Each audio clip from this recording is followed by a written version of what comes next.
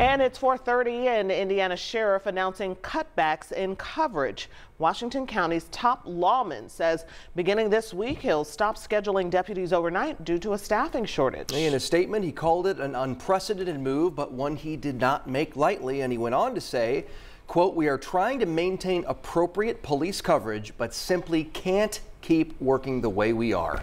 He says his department's down 6 deputies, and it's hard to attract and retain officers because nearby agencies are paying more. As a result, he says his remaining officers are working 7 to 8 hours a day, or 7 to 8 days in a row, I should say, 16-hour shifts at a time on occasion.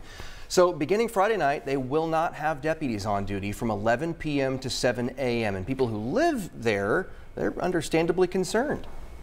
Very disheartening, because that's probably when we need them the most, is when it's nighttime. Nobody's out and about. Businesses need to be covered. People need to be covered.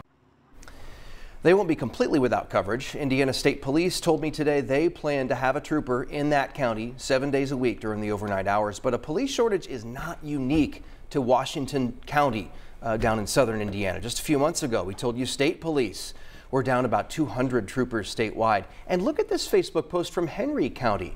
Reacting to the Washington County Sheriff's decision, Henry County Sheriff John Sproles said he's been waving this warning flag since he took office. He said, if decisive corrective action is not taken immediately to pay our officers a minimum of a fair average salary, we will one day be posting the same announcement in Henry County as my friend Sheriff Miller is posting down in Washington County. We'll continue to follow it.